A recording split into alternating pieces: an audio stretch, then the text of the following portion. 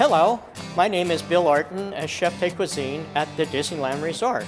Welcome to Every Role a Starring Role.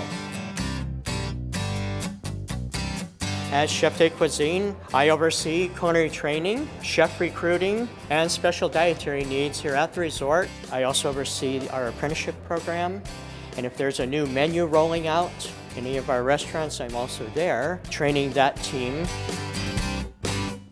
Our Culinary Apprenticeship Program is brand new. It's 1,000 hours in length, so about 6 months. We went through a very rigorous process to choose the apprentices we have. We have so many restaurants here in the resort. We rotate them every 2 weeks, and everywhere they go, they'll learn different aspects of cooking and management. And when they're done, they'll become certified culinarians through the American Culinary Federation. My favorite part of my role is working with guests who are special dietary guests. I give them advice on how to obtain meals that will meet their allergies. Our system is, meet with the chef in the restaurant, because that way the chef can oversee the preparation of their meal.